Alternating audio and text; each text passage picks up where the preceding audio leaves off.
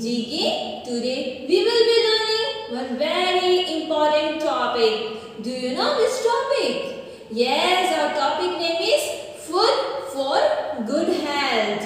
You all know good health means क्या होता है?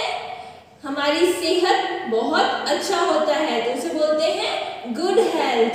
और हमारी सेहत को अच्छा रखने के लिए कौन सा फूड हमें खाना चाहिए?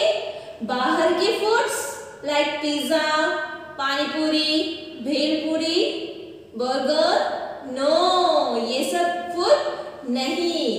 लाइक मिल्क, चपाती, दाल, ऐसे फूड हमें खाना चाहिए जिससे हमारी हेल्थ गुड रहे, एकदम फिट एंड फाइन रहे। So let's begin. So students, please take out your textbook, that is General Awareness Scale 6. In this, please take out page number 6464. Food for good health. We need good healthy food to stay fit. Healthy food help us to grow. हमें healthy food stay fit यानी तंदुरुस्त रखता है और healthy food खाने से हमारी growth भी अच्छी होती है। देखो एक डायग्राम बना हुआ है, चार्ट, उसके अंदर नेम्स लिखे हुए हैं जो हमारे हेल्थ के लिए गुड फूड है। Oils and sweets, milk and milk product, milk भी है और मिल्क से बने हुए प्रोडक्ट भी हैं। वेजिटेबल्स, वेजिटेबल्स भी बहुत इंपॉर्टेंट है। एग्स, मीट, चिकन एक्सेट्रा, ये भी हमें खाना चाहिए हेल्दी रहने के लिए।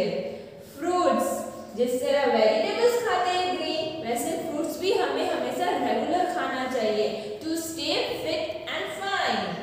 Wheat, pulses, grains and their products, गेहूं, दाल, अनाज, ये सब भी हमें खाना चाहिए और इससे बने हुए डिफरेंट टाइप्स ऑफ प्रोडक्ट भी हमें खाना चाहिए to stay fit. Now children, take out page number 65. Tick the food which is good for health and cross the ones which we should avoid. यहाँ पे पिक्चर्स बने हुए हैं, इसके अंदर आपको देखना है कि हमारे हेल्थ के लिए कौन सी फूड इम्पोर्टेंट है और अच्छी है जो ग्रो करने में हेल्प करेगा।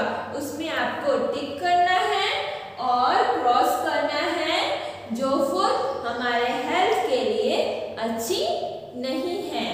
Okay, now tell me children, कौन से यहाँ पे पिक्चर में देखो कौन से हमारे हेल्थ के लिए इंपॉर्टेंट है जो हमें ग्रो करने में हेल्प करेंगे? Milk, yes, milk is very important. Fruits, yes. Bread, yes, wheat bread, मैदा वाला ब्रेड नहीं, व्हीट ब्रेड हमारी हेल्थ के लिए अच्छा है। Juice and the rest of thing को हमें अवॉइड करना चाहिए। ये सब फास्ट फूड है, ये सब हमें बहुत कम खाना चाहिए। तो हम इसमें क्या करेंगे? क्रॉस।